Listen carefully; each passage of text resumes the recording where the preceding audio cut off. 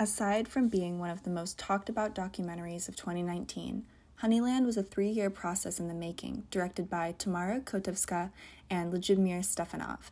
The film follows the simple life of a local beekeeper named Hatice, residing in the mountains of Macedonia, where she cares for her ailing mother and a hive of bees. Her peaceful life is soon disrupted after a couple moves in next door along with their 7 rambunctious children. Desperate for more money, Sam, the father, becomes interested in Hatice's way of beekeeping. At first, the pair work well together as Hatice teaches him the proper and traditional way of beekeeping. But chaos erupts as Sam's improper way of beekeeping interferes with Hatice's livelihood. The documentary is an honest tale of love and greed that will leave its audience even more aware of the effect that humans have on the natural world around us. The first thing I wanted to cover is the overall structure of the documentary. For the most part, Honeyland is loosely structured. Rather than relying mainly on blatant introductions and interviews with the subjects of the film focuses more on their everyday lives. Actually, none of the characters are introduced in an interview form where they state their names and what their purpose in the film is, nor do the characters ever address that the cameras are even there, except for maybe an occasional glance.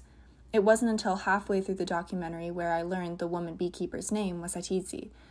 The directors wanted Honeyland to feel like a slice of life, allowing the audience to become immersed in a world that is so far removed from their own, which I believe paid off in the end.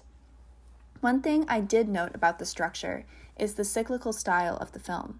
The film opens with Hatice scaling a mountain, a process she does to see how the hive that exists on a ledge is holding up. After she is done, she retreats down the mountain and returns to her home. At the end of the film, when it seems all hope is lost, Hatice returns to the mountain she once visited to find that the bees on the ledge are still alive and well, providing hope for a new future that she believed was lost.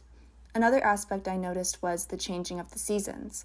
Though this documentary was filmed over the span of 3 years, the film beginning in spring and ending in winter felt intentional.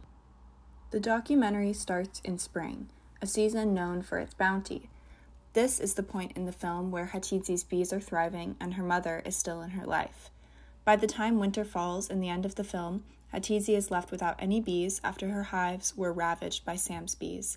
Her mother, who she has been caring for in her old age, has also passed away, and she is left completely alone. Intentional or not, the contrast between the fruitful spring and the desolate winter played nicely with the events that were occurring in Hatice's world.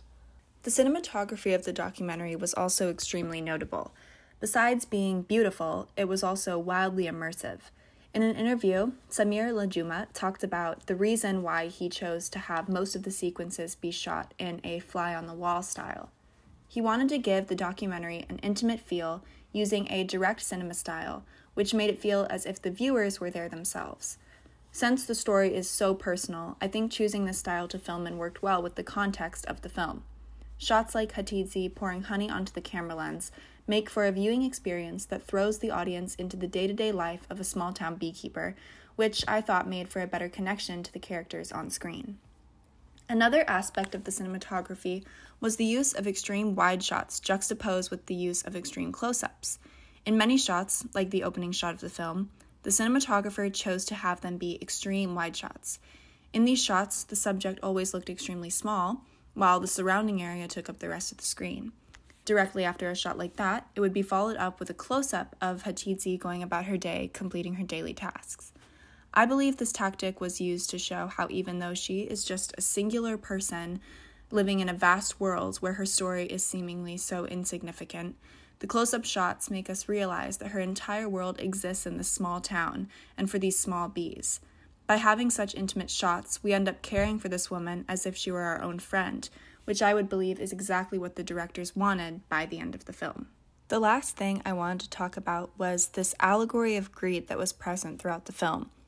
We've seen it in plenty of films like The Lorax, and I actually found myself comparing this film a lot to The Lorax because I found it interesting how much real life can parallel fictional cinema.